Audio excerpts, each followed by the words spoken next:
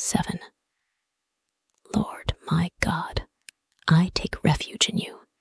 Save and deliver me from all who pursue me, or they will tear me apart like a lion and rip me to pieces with no one to rescue me.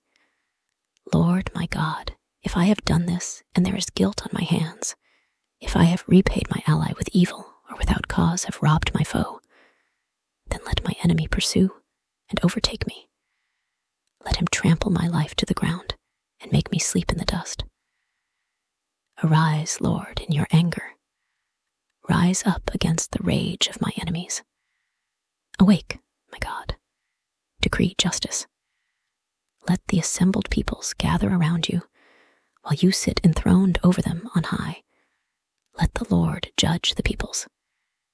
Vindicate me, Lord, according to my righteousness, according to my integrity, O Most High.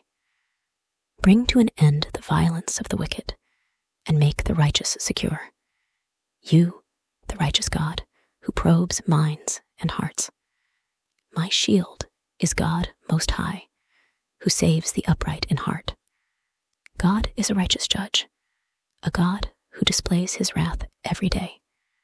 If he does not relent, he will sharpen his sword. He will bend and string his bow. He has prepared his deadly weapons.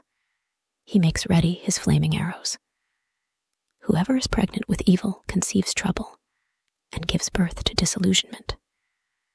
Whoever digs a hole and scoops it out falls into the pit they have made. The trouble they cause recoils on them.